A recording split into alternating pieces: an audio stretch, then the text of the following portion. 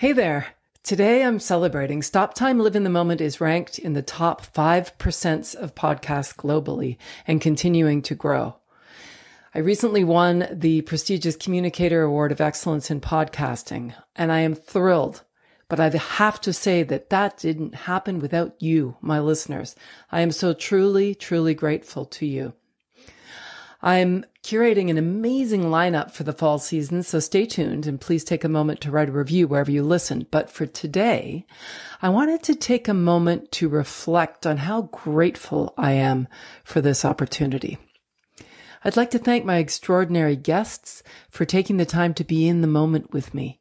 I'm so honored that they have trusted me to hold space for them, to be introspective, thoughtful, and even vulnerable, so that we might have a rare glimpse of the person inside the artist, the human being, rather than the human doing.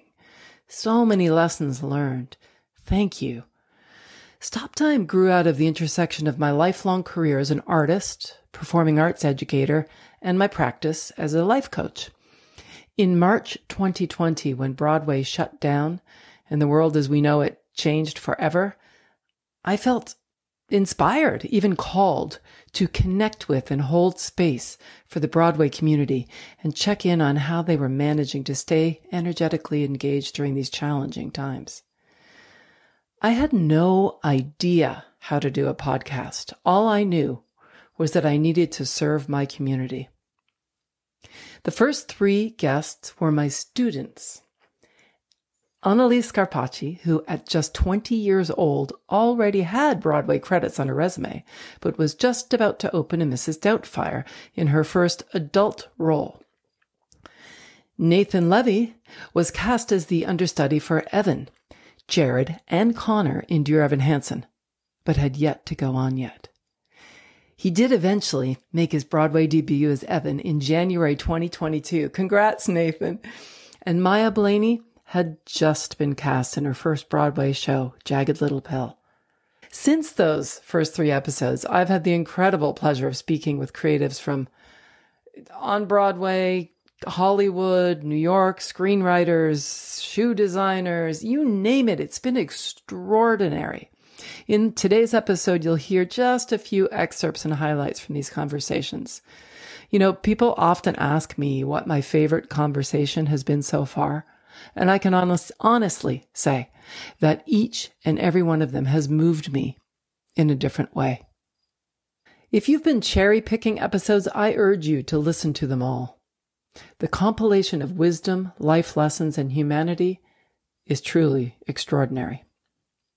Speaking with Patricia Ward Kelly was really special. She's the biographer and wife of the late, great Gene Kelly. I feel like in the aftermath of Jane's death, I was very vulnerable because I just had this gaping hole in me. And I think everybody could see that. But I don't think they see that anymore. And so every time I go out the door, I know that something can happen, but also something magical can happen. And inevitably something magical happens when you go out and you open yourself up enough to receive that.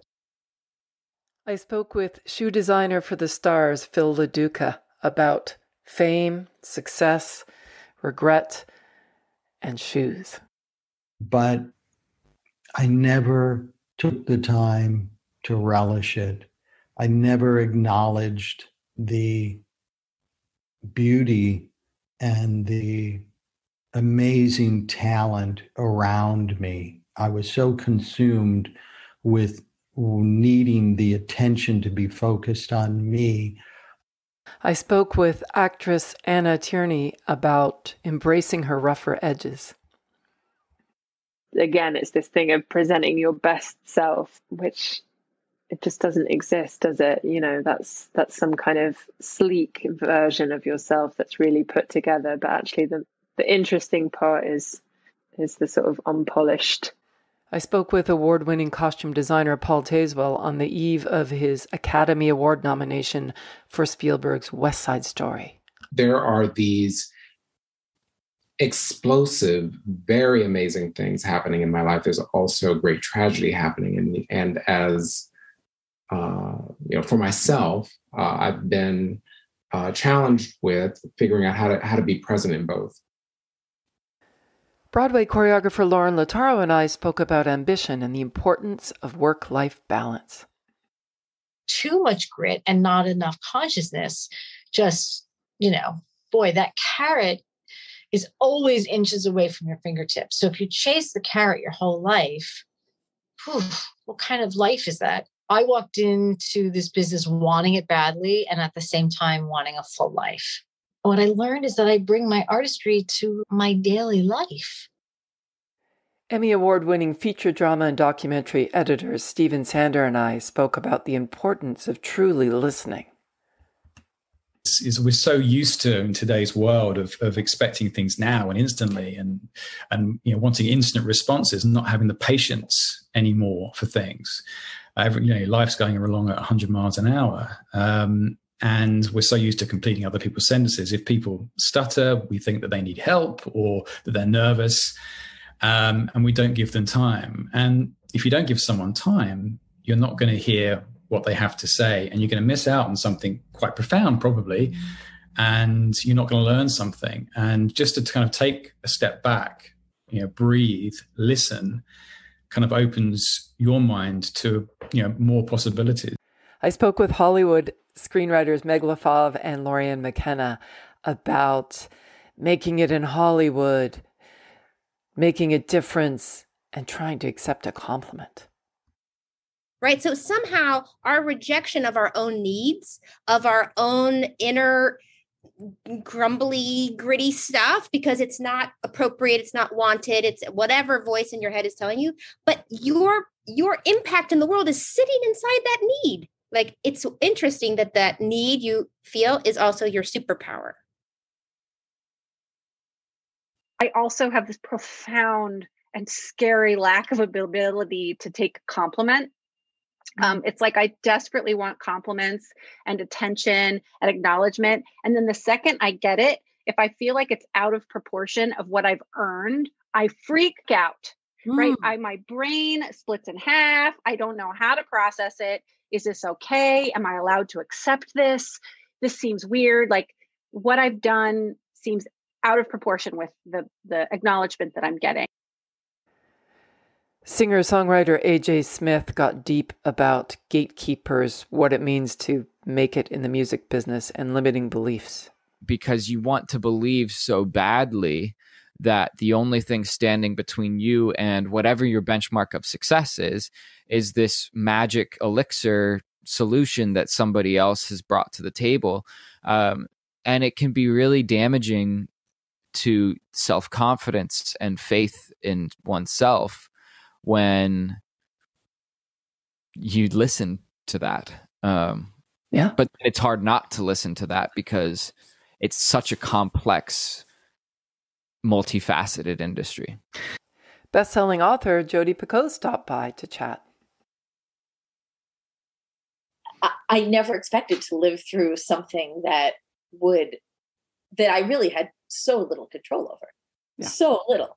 That really still shakes me now. Back in season 1, actor Fra Fee was generous enough to join me while filming Cinderella in England during the height of the pandemic. There's room for us all, and I'm just going to be happy, thankful for what I've got, and work hard to hopefully realize my ambitions and dreams. And if they sort of meander and change, that's great. But live in the now and just work hard. That's what we have to do. Yeah. Playwright Douglas Lyons talked about how important it is to make a difference and an impact with writing. It's an exercise of trying to figure out, how do I grip, grab, move, and heal this audience and question them and stir them. And that's something I'm very in tune with. So if I need to keep rewriting, I will do that until it lands the way I want. Our world and our country needed a moment to stop, think, and reevaluate ourselves. And if anyone has left this pandemic the same that they were before, I don't think they got the lesson. My conversation with the legendary Brenda Buffalino was a masterclass in creativity. the practice is not only with your feet or with your hands, the practice is with yourself. I've lived a magical, magical life. And the strength that I've had, that was given to me. I still got legs that can dance. Yeah. I can't believe it. Rodney Hicks and I really got into gratitude. When I get up, before I leave the bed, I take a moment and I say thank you. Because you don't know what that is guiding you towards for the rest of the day. Mm-hmm. For me, it has to be about the work and about how can my work and my life living help someone else today. I hope you've enjoyed this episode and some of these highlights, and that you will continue on the Stoptime journey with me. Please, please take a moment to leave a review on Apple Podcasts or wherever you listen to your podcast, and let's get more listeners on this show and get it up to the top 1%. A big shout out to all of you, all of my guests. Looking forward to bringing you more great shows. I'm Lisa Hopkins. Stay safe and healthy, everyone, and remember to live in the moment. And let's give a big shout out to Philip David Stern, who wrote the fabulous theme music for Stoptime. In music, Stoptime is that beautiful moment where the band is suspended in rhythmic unison, supporting the soloist to express their individuality. In the moment, I encourage you to take that time and create your own rhythm. Until next time, I'm Lisa Hopkins. Thanks for listening.